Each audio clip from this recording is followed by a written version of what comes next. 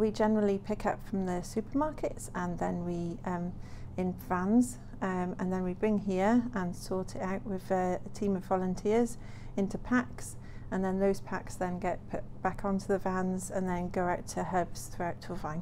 We're hoping to get it out to the community by 8-9 o'clock.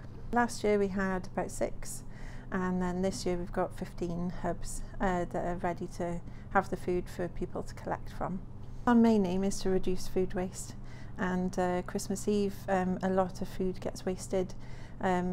So the first year that I did it 3 years ago, 4 years ago, I went to Christmas Eve actually, and one of the stores, you know, basically went in with my little car thinking that they were going to give me a little box, you know, for Christmas Day, and they basically turned around and said, "Oh, help yourself to all of this has been wasted," and that, no word of a lie, there was 7 trolleys worth of bread just piled high, and my little car couldn't fit all of that in. We managed to get 9 or so crates in, but other than that, everything else had to go, which pained me. But then I set up Tasty Not Wasty, and we've been doing it ever since and getting it out into the community.